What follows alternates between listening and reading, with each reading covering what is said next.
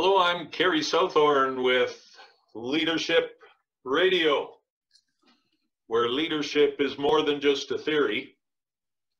It's right here, and it's right now. So let's talk some leadership.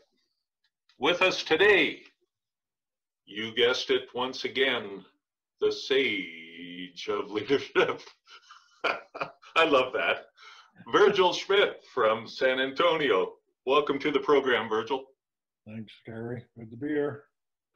Virgil, the topic today that we've been kicking around and we want to put before the listeners is the importance of making commitments and keeping them, as opposed to shooting off our words and not following through. Just interested in your thoughts.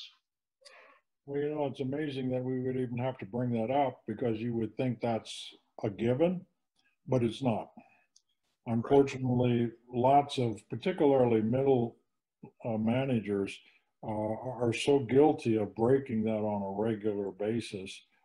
It's really frustrating, and I've been in situations, and you have too, where you don't have confidence in the person you're talking to that he's or she's going to do what they said they were going to do. Right. And that destroys morale. I mean, you want to mess up your culture, that'll do it in a hurry. And you're going to end up not being able to retain your staff because nobody wants to work in that kind of environment. It just does not produce confidence. It doesn't produce any kind of camaraderie. So you end up defeating the whole purpose. And it's such a fundamental principle of character. I don't understand how we can overlook that so easily and violate that principle. But you're absolutely right. It happens all too often.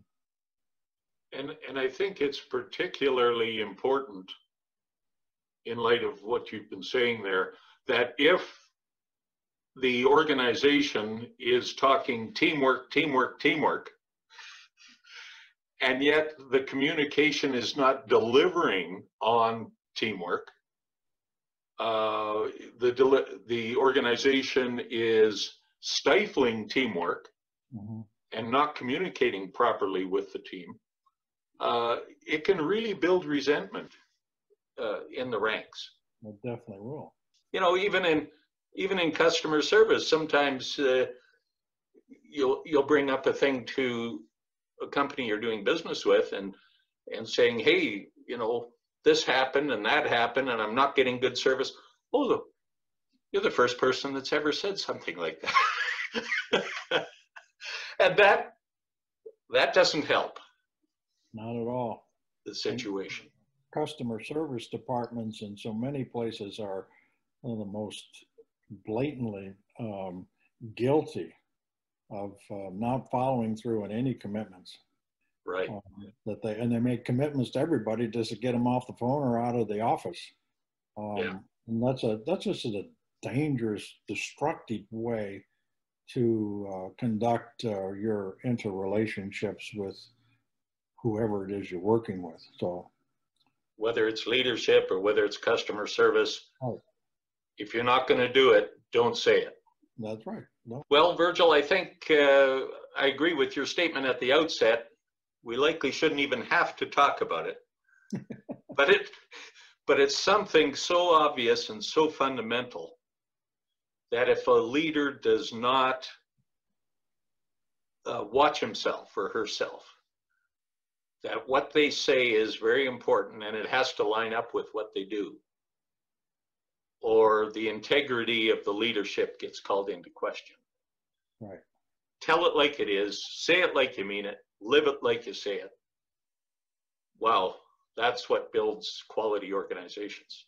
Anyways, let's wrap her up. Remember, leadership makes all the difference when it makes a difference in you. God bless, Virgil. See you next time all right, thanks, on Leadership Radio.